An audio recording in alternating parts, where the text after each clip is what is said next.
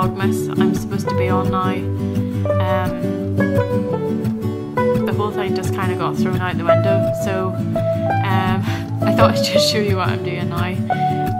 I'm just eating some leftover ski food that we made for dinner one night, so I'll show it to you. It doesn't look very appetizing. It's tart de plate, one of our favourite dishes. Always reminds me of going skiing, so it's basically potatoes and cream. It's so good.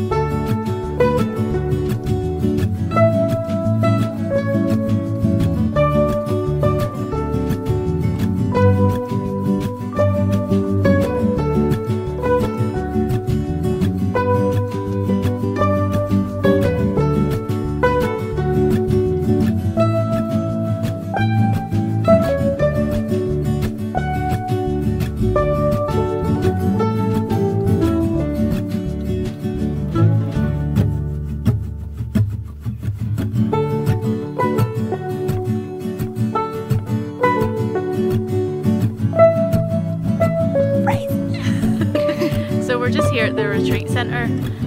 We went on another tour around it, so we will show you what that's like. Yeah, so this is where we're having the knitting retreat. I forgot to say that. Yeah.